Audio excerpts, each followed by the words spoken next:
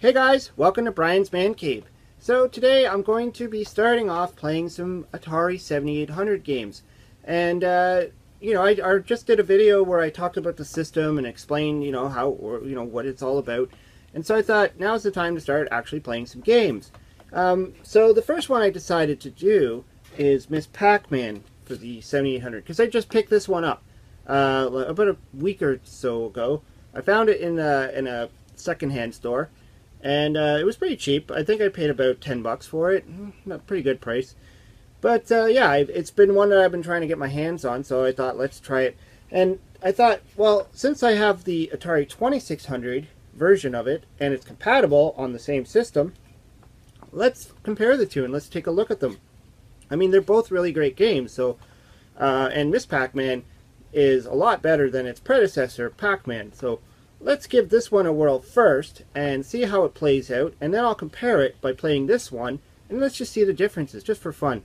I'm going to be using the 7800 controller just to make it authentic. You know, I could be using the actual Atari 2600 controller, but I just want to give this one a try because, if I'm playing on the 7800, might as well use its controllers too. Anyways, let's start off by playing Miss Pac-Man on the Atari 7800 Pro System.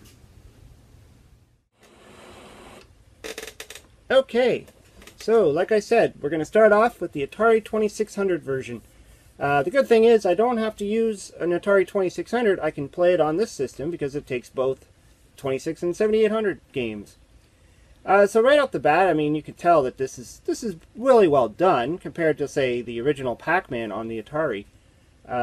It looks more like a Pac-Man game.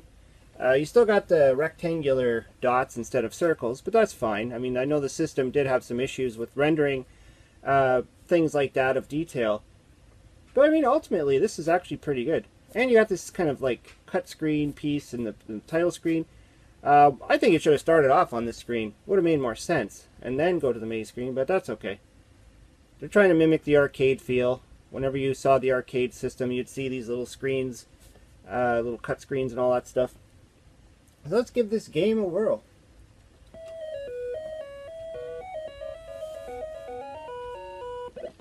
Pretty good sound, actually. And the tune sounds a little bit more like a Pac-Man tune, as opposed again of its predecessor, the Atari 2600, or VCS, as some people like to call it, version of Pac-Man, which just was terrible. The song that they played beforehand, didn't sound right at all. It's almost like they didn't put any effort into it. They just like made a little bit of a noise. This one, you could tell they spent some time on it. It is a little bit more of a simpler game too, compared to some of the other Pac-Man games.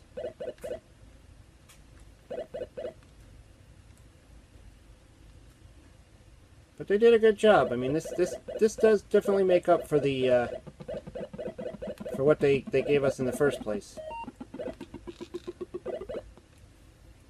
Just shows that the system was capable of doing a lot more than what some of the earlier games. And I mean, I don't I'm not going to knock it or anything and say that it was a poor job. There could have been a number of reasons why. I mean, the cart space, the cart size of them was a factor. They had to keep the costs down.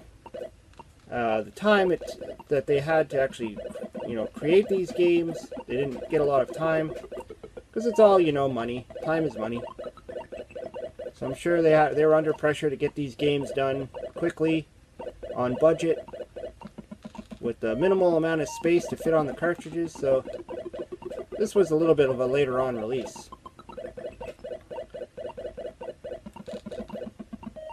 I mean, I don't mind the original Pac-Man. It's not that bad, but compared to this is leaps and bounds. And we got this other level. It's a blue kind of board.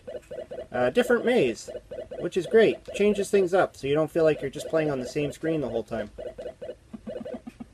Kind of adds a little bit of flavor to the game. Problem is, it's blue, so when the ghosts go blue after you get the power pellets... Oh, I just got cornered there. They almost blend in, so they kind of disappear. Could just be my TV settings. I was playing around with the sharpness and the tint and all that stuff before I started. So I was trying to get a sharper image as best as I could. You know, that's the thing with these old TVs. After a while, they just start to look like crap. Really been considering getting a smaller flat screen TV to try some of these games out on. It's just not the same though. I mean, these games were designed to be played on these CRT TVs, so it makes sense to play them on them. Overall, not a bad version of Pac-Man. Well, Miss Pac-Man anyway. Dot gobbling game. But this is actually pretty good. I kind of like it. Hey, the pretzel. Can you give me a pretzel? And a free man. Ah. Anyways, let's fire up the 7800 version and see how that looks.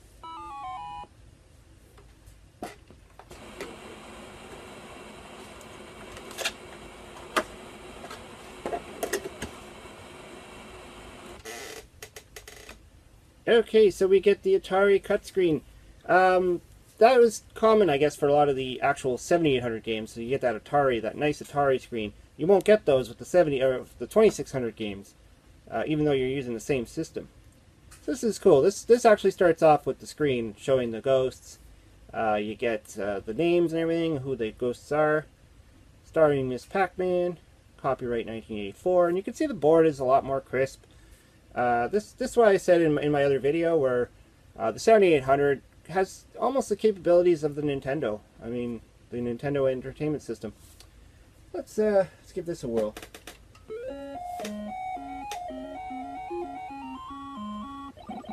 All right. So you could tell the sound was a lot better. But I mean, this is using the same sound chip as the 2600, so I guess they just spent a little bit more time on it. Or maybe the cartridge, I don't know. I know there is a chip in some of the carts that give it a better sound. I don't think there is in this one, though. I don't think it has that chip in it. Totally forgot the name of the chip. It's not bad. I mean, this really does give you the arcade feel. I mean, this is like playing arcade Miss Pac-Man. Very similar to the Atari 400 Miss Pac-Man game I did a little while ago. All the sounds are there. Sounds right. They look a little bit more like, power pellets and stuff. I mean, they're still squares. I think a lot of these console systems, the dots end up looking like squares. I don't know in the arcade if they're more square, if they're circle. Oh, we got Act 1. Cool, cut screen. There's Pac-Man there with Miss Pac-Man. Now we're on the blue board. Again, the maze changes up to give you a little bit more of a, more of a Pac-Man feel. I don't know. Here we go.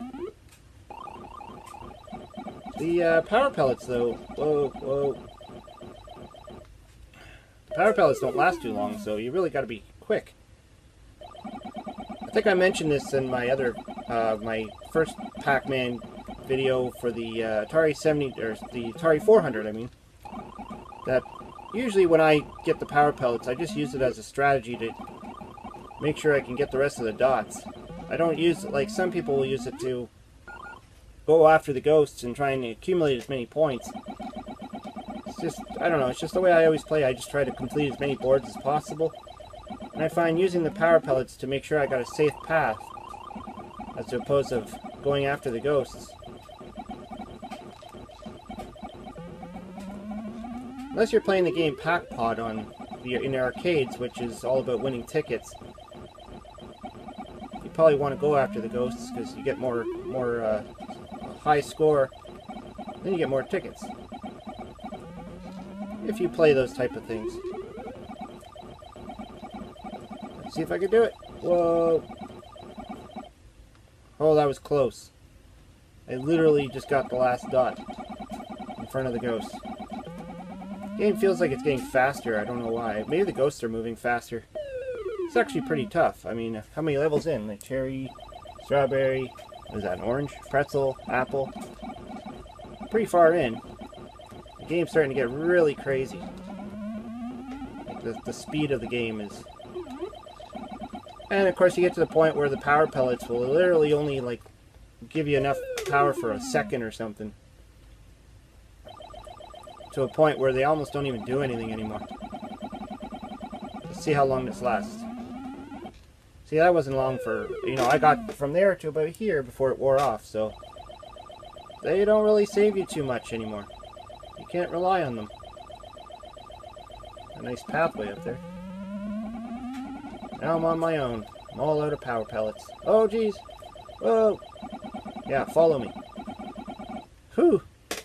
That was intense. Alright, Act 2. The chase. Let's see what's going on here. Huh.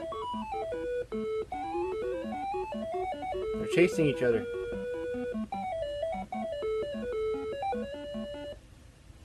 And we got another board now. Cool. We're at the pair stage. So the power pellet lasted a little bit longer now. Guess now that I'm on another stage, it's a little more forgiving. Probably wasted it there. Ooh, got them all. Oh, I almost got the pair. Sweet. Not doing too bad. Usually I lose by now. Whoa, whoa. Whoa, oh, jeez. They all got me. That's crazy. On the banana. See if I can get me a banana. I want a banana. No. I don't think I'm going to live long enough to get a banana. Yeah, let's eat them. That's the problem when you chase after them. You're not getting any dots anymore. Aw, cornered. That's an okay score. 22,430. Not bad.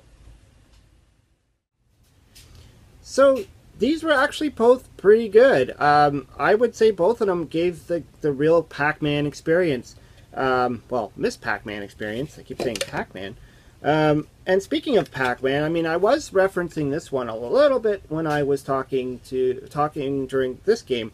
And the reason is, I mean, this was the first one to come out on the Atari. This is what got a lot of people excited about the Atari. The fact that Pac-Man was a game you could all of a sudden play on your home console.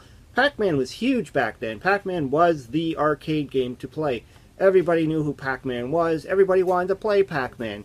And it took like Nintendo to create Donkey Kong as somewhat of a competition to rival it. I mean, yeah, sure, we already had Space Invaders, but people really got into Pac-Man as being like a different kind of game. And so when Atari announced they were coming out with Pac-Man and it was going to be sold at Christmas time, a lot of people got their hands on the game and they were like really excited and they put it in their system and they were not impressed. Even for the Atari standards, they were not impressed.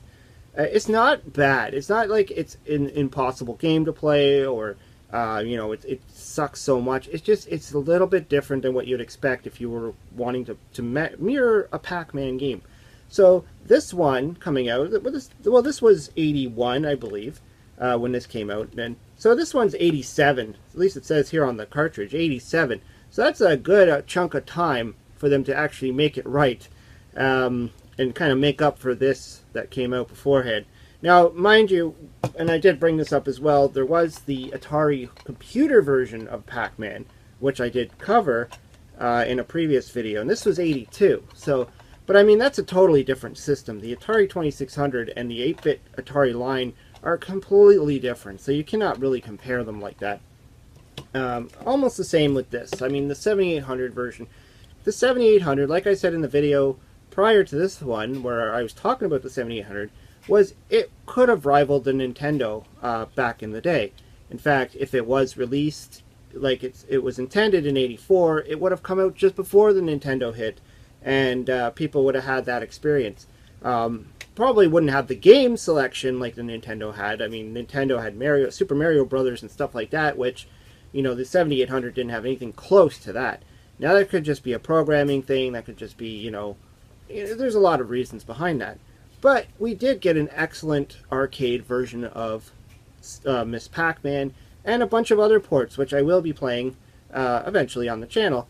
You know, Donkey Kong Jr. and all that stuff. I've probably played some of them during some of my other comparison videos. But this was fun. I mean, I really enjoyed playing both these versions of Miss Pac-Man. It didn't feel like they were too far off from each other. Sure, the graphics were a little bit, you know, sharper on this one. And the levels were a little bit more, you know, ironed out and just much tougher. I felt that this one was a lot harder, obviously, than this one. But being that it's a 2600 game, you know, you're not going to put too much pressure on it to be better. So this is actually a pretty decent one. I'm glad I got to pick it up. I mean, I was thinking about it for a while. It was one of the ones I didn't have. There's still a few games for the system I don't have that I might try and pick up. Problem is that some of the more obscure ones are a lot more expensive, so finding them and paying the amount of money for them are two different things. Anyways, let me know what you think of Miss Pac-Man on the 7800 and Miss Pac-Man on the 2600. Did you play them when you were younger? Did you play them now? Which one do you like better? Do you prefer one? And yeah, just throw it down there, even if you want to talk about the 400 Pac-Man version. Anyways, hope you liked the video. Hope you subscribe to my channel. Talk to you later.